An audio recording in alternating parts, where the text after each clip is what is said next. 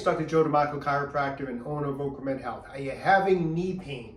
Is it affecting your ability to go into the gym and do squats, lunges? Maybe you're just having knee pain when you're walking downstairs. Today's video, we're going to go over how to fix that, okay? Before we do, a couple of things, couple of announcements. One, if you haven't done so already, check it out. I have a new Facebook page called Bring On 60. I have the link right below this video. Bring On 60 is a new Facebook page based off of my new weekly series that we've been doing called Bring On 60, which follows my journey this year as I turn 60 years old.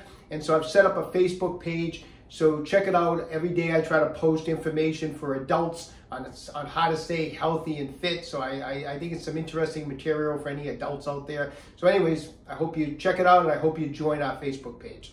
If you haven't done so already, I'd really appreciate it. Take a moment right now, subscribe to my channel, OcraMed Health on YouTube. Click that little bell notification. It notifies you every time I upload a new video. And at the end of today's video, if you find the information helpful, I'd appreciate a thumbs up.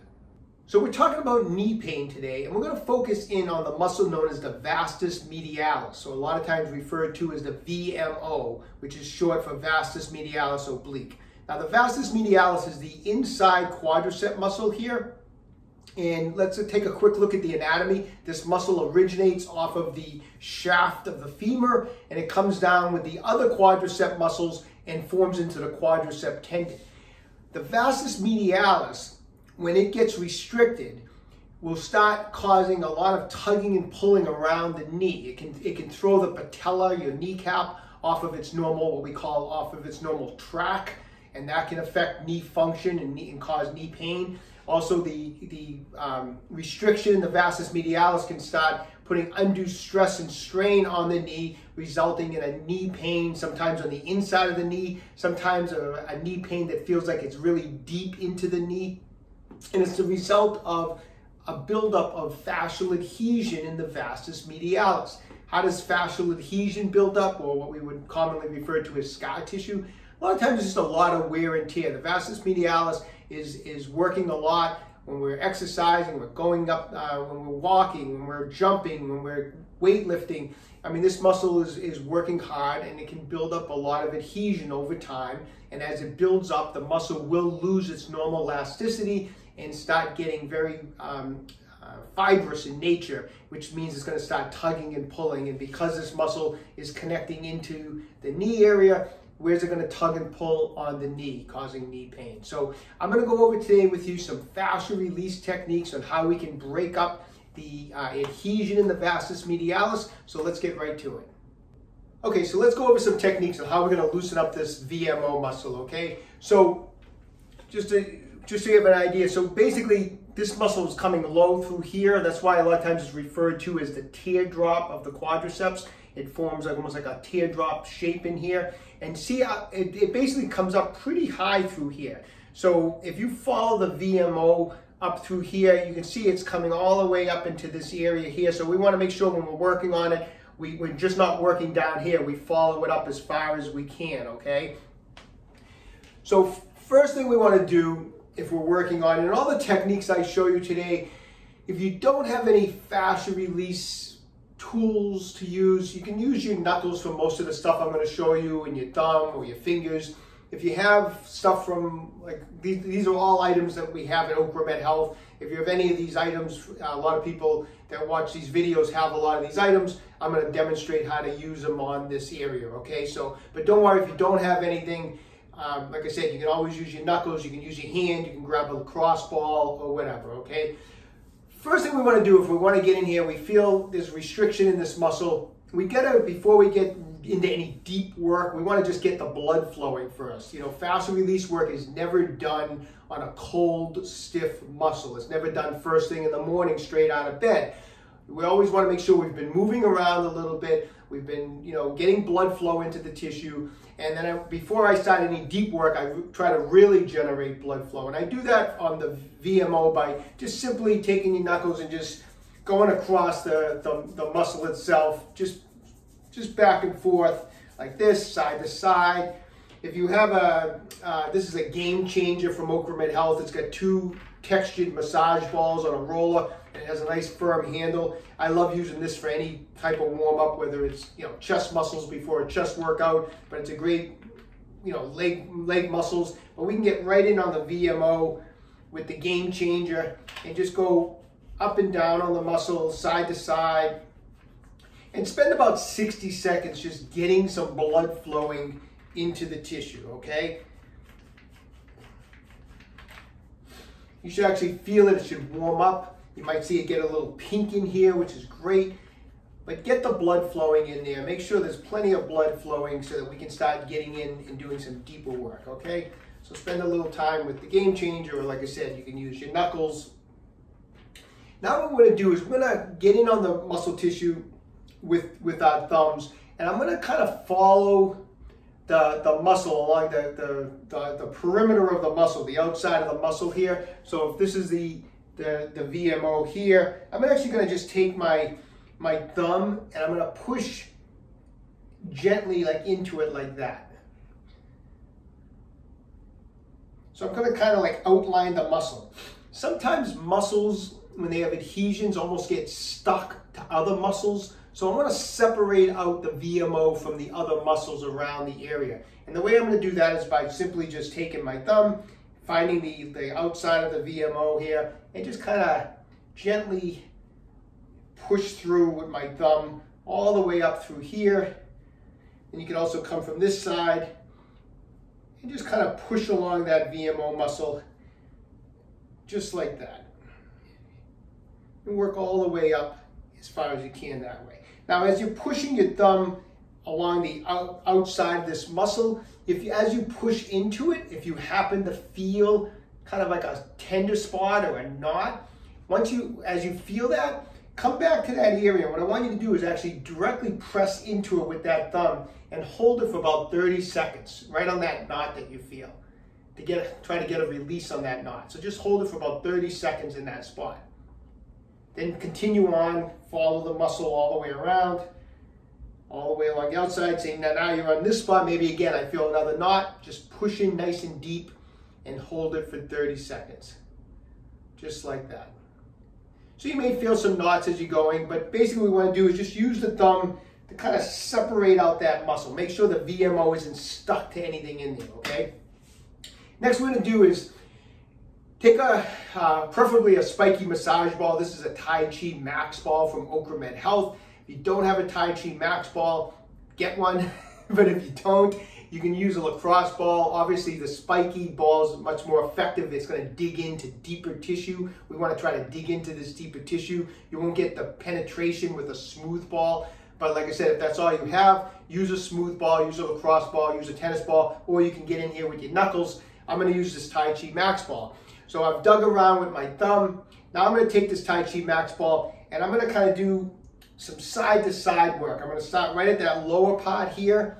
I'm going to put firm pressure and I'm going to just rub it side to side. And as I go side to side, I'm going to work my way up that VMO, get right into that area here. Like I said, that VMO is coming all the way up here and then rub all the way back down. Rub all the way up and all the way back down. Nice firm pressure. As I'm coming up and down, once again, if I come across, I'm in the middle of the muscle here and I feel like a knot, just press into the ball and let the spiky part of the ball just press in, firm pressure, go to your tolerance, and just hold it for about 30 seconds of firm pressure where I'm just pressing the ball into that knot. Maybe you find one knot, maybe you find 2 or 3 knots. Wherever you find a knot, as you're rolling around, then just hold nice firm pressure into that area, okay? Once again, as I mentioned, the area might start getting a little pinkish, a little red. We're getting a lot of blood flow, and that's great because tight muscles usually have poor blood flow. We're going to generate blood flow, okay? So we get done. Like I said, you may spend a minute or two with the ball just going up and down the muscle just like that. Now we're going to do a little bit of what we call a pin and stretch technique. So if I was to straighten out the leg, I'm contracting the VMO, so it's in a shortened position. When I bend the leg back, it lengthens the muscle. So in order to help break up any adhesions in there, we're going to do what we call a pin and stretch technique. Now, if I don't have a ball, if I was going to demonstrate it with my thumbs, if I extend out the leg and I put my thumbs at the very bottom of that VMO and I push in and pull back in this direction like that. Now I'm trapping the tissue under my thumbs. From this position, I'm going to slowly start to bend the knee, flex it back as far as I can, but I'm not letting the muscle go, and I'm going to bring it back as far as I can. So it's a pin and stretch type of technique. Basically what I'm doing is I'm trapping the tissue under my fingers, and then I'm going from a shortened position to elongate. I'm elongating the muscle, so I'm going from short to long, and that's going to help pull apart any buildup of adhesions. So I'm going to straighten out the leg. I put my thumbs at the end of the VMO. I push in, I pull back. Nice, slow and controlled. Hold that pressure, bend it back as far as you can. Go back as far as you can. Nice, slow and controlled. And then let it come out. And go about 5 times on that one spot. After you've done it about 5 times, then move the thumbs up, maybe an inch or so. So now you're in a little different part of the VMO. Push in, pull back, and again, continue with bending it back as far as you can, and then come back and go 5 times. Then move the thumbs up another inch. Again, straighten out the leg, push in, pull back, and nice, slow and controlled. Bring the knee back as far as you can. Now, if you have a ball, you can do the same thing exactly with the ball. Take the ball, push into the VMO, push in, pull back with the ball. So now you get the spikes in. It's going to get a little deeper penetration. Hold that ball down in position, and then bring the leg back, now using the ball. You're going to feel it a little more intensely with the spiky massage ball than you will with your thumb. But it's the same idea. You're just basically going to find a spot, do it 5 times, and just keep moving up in the 1-inch increments, and try to come all the way up. Because like I said, you can see this muscle comes all the way up into here, so follow it up, okay? Now, another great way to, another tool you can use, a lot of people that watch my videos have these FF5 massage tools. This is a great tool. The stainless steel tool is a great tool for this type of a technique, because what you can do is the curve on these things fit perfectly on the curve of this muscle, and you can extend the leg out, and you can get that curve of the tool right at the bottom of the VMO. And with the tool, what we're going to do is put it at about a 45-degree angle, and then we're going to glide the tool up the VMO, and as we glide it up, we're also going to bring the leg back. So it's a really effective way of breaking up adhesions. You're going to drag it right across, right up the VMO as I stretch out the tissue like that. So we're going from a shortened position, then we're lengthening the muscle, and as we're lengthening the muscle, we're dragging, and this edge will catch any adhesion, and you can feel it. Sometimes it sounds like, you can feel like this grittiness of the muscle, and that's the adhesion, and this tool will help break up any of that as you drag it across. If you're using the tool, I would recommend going about 8 to 10 glides along to do the fascial release on this. So go about 8 or 10 times, just back and forth, just like that. Okay, so those are the different techniques. As soon as you do it, you can feel it. It feels great. Blood's flowing. You can feel usually a lot of times better motion. It's not going to solve all the problems. In other words, it might feel okay and you might feel less pain for that day, but the adhesions take time to break down. So don't get discouraged. You do it one day and the following day your knee still hurts. This is something that has taken time to develop, and it's going to take a little time to fix. So start working those techniques. You can do them every day. You can go every other day, whatever feels best. If you feel really sore the next day after you worked on it, then skip a day. But you need to do these techniques for several weeks to slowly break up adhesions in the area, because some adhesions are going to be deeper than others, and it takes time to break them up. So take your time. Don't get discouraged too quickly. Hang in there and keep working at it. Hopefully, each week that goes by, your knee is going to start feeling better and better and better. You're going to notice you can do squats a little bit better, lunges a little bit better. So just let pain be your guide, but get working on it and with those techniques. And best of luck to everybody. Okay, so I hope you find that information helpful, and I hope your knee starts feeling better really fast. All right. As I mentioned at the beginning of the video, don't forget there's a link below to check out my new Facebook page called Bring On 60. It's especially for adults on how to stay healthy and fit. Check out my website, www.OcraMedHealth.com. We have a full line of fascial release products. Everything we used on today's video is in stock and ready to ship out. We also have some pretty unique exercise equipment on the site, so check it all out when you have a chance. If you don't mind, subscribe to my channel, OcraMed Health on YouTube. Questions about exercise or injuries, just leave me a comment in the comment section down below. I do the best I can to get back to everybody. And don't forget, OcraMed Health is here to keep you fit forever.